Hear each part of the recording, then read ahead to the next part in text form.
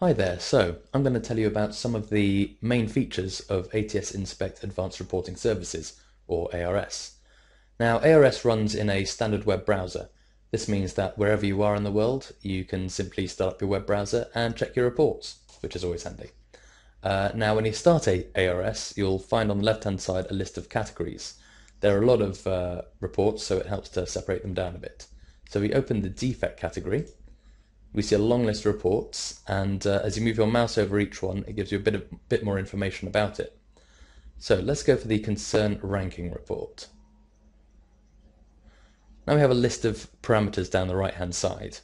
These can obviously be changed as you require to show whichever details you need. I'm just going to change the date range to all dates. Now, if you're going to change a lot of parameters and you wanted to do exactly the same thing sometime later, ARS can deal with this by using configurations. Go to configurations. Now here you can add a configuration, just enter a name and a description of it, and this will allow you to save all the parameters you've just entered. Then when you come back to ARS later, you simply go to your reports, expand it, and your configuration will be listed here. When you select that, it'll automatically load up the report with those preset settings. So there we go, back to the report and run it. Let's have a look at it. Here we go, this is a fairly standard report. It's all the concerns that appear within these set parameters in order of the type of concern. We have the chart at top and then a table below, and there are a couple of things we can do here. For example, in the table you can reorder by any of the table headings by just simply clicking on it. Here we go, we've reorganized into order of points. And we also have hyperlinks which will give you further information. So let's start by selecting the wrong concern.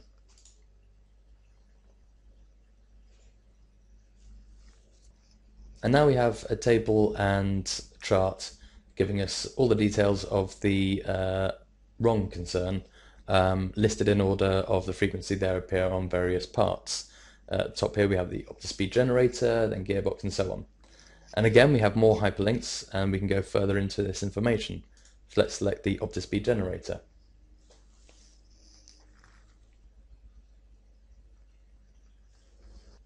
Okay, now this chart looks a little bit odd because we are looking at the locations chart, and as the OptiSpeed generator only has one location, we only have one big bar. So we select this hyperlink now. This will give us all the units that contain this defect. And there we go. We have a list of every unit that contains that defect, the wrong concern, on the OptiSpeed generator, and you can move around that as you normally would. So now let's look at subscriptions. This is another powerful tool of ARS. Subscriptions allow you to schedule reports to be generated and sent to a file sharing device or an email address, and you can schedule it to be on the first day of every month or on a specific day at a specific time, just the one-off. So let's have a look at a quick example. So you can select the delivery type. Let's go for the file share. Delivery allows you to enter the details of that. The schedule, you can then select daily, weekly, monthly, or just the one-off. And for every one of those items you have a further breakdown of information, so you can really specify when you want that report to be created. Then finally, of course, you can select which parameters you want to be selected for that report. So you could create a report covering the previous month every month. And now finally, let's look at the export options. We go back to the report tab and click up here, and this gives us a list of all the different formats we can send to. PDF, Excel, Word, whatever you like really. And I think that just about covers everything. Thanks for listening.